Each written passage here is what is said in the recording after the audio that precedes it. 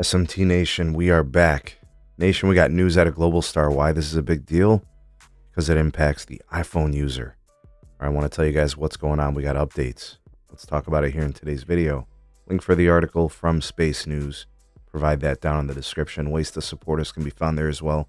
Please do like and share this video. Subscribe if you're new here. Turn on the bell notifications icon to never miss an upload from the SMT. All right, titled GlobalStar Gets Conditional Approval to Replenish Constellation.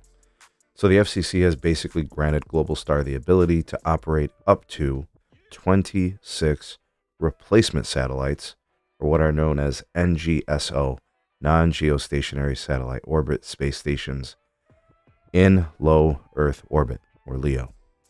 Okay, so to me, what this sounds like is there need to be some repairs, there need to be some replacements, some improvements to the technologies and the gear that goes up into space to provide connectivity for the SOS features that you guys see enabled on, iPhones that have the capable hardware. So what it'll do is it'll allow for improvement in performance and coverage to GlobalStar's mobile satellite services. Probably important as they kind of try to launch the service, no pun intended.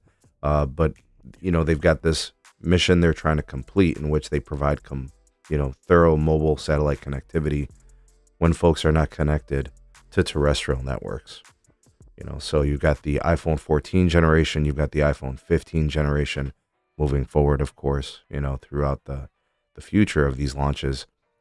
The phones will be able to connect to these more readily, more easily, more reliably.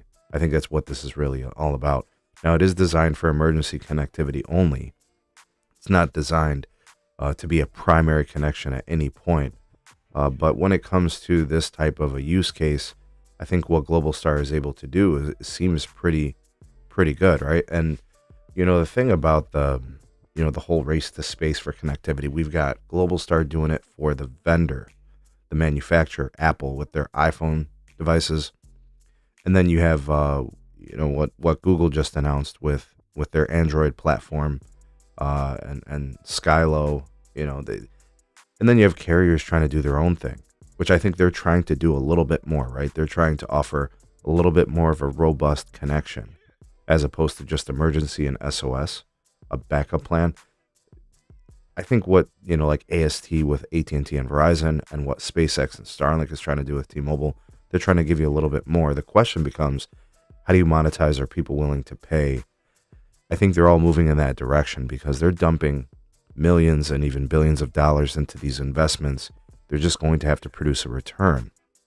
For the time being, these connections, while small and bit connections, are included in just having the hardware. So I think there comes a point where you see these improvements, you see the dedication of CapEx, the spending of billions increasing, the return is going to become more paramount.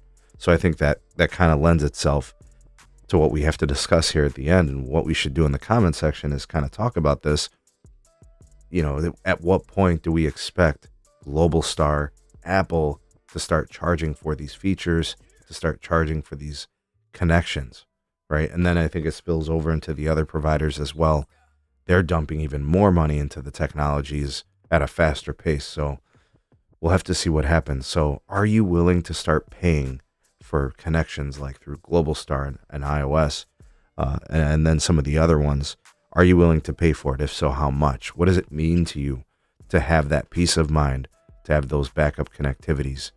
I think it's time we got to start talking about numbers, don't we? I mean, because I think it's inevitable. Eventually, they're going to want a return on that invested capital. Your take, your thoughts on this news and the question I posed here at the end of this video. You're the voice of the people, the SMT Nation. Let your voice be heard.